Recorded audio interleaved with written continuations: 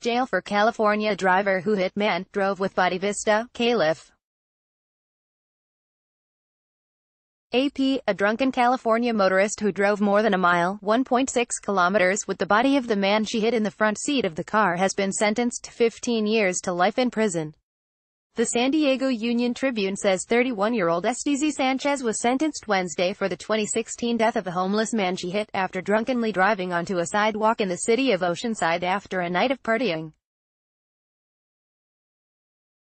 Prosecutors say 69-year-old Jack Tenhulzen was struck so hard that he was knocked out of his pants and shoes and one foot was severed.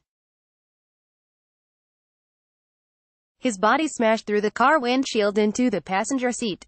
Sanchez was convicted in April of second-degree murder and other charges.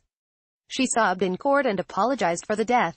Copyright 2018 The Associated Press. All rights reserved. This material may not be published, broadcast, written or redistributed.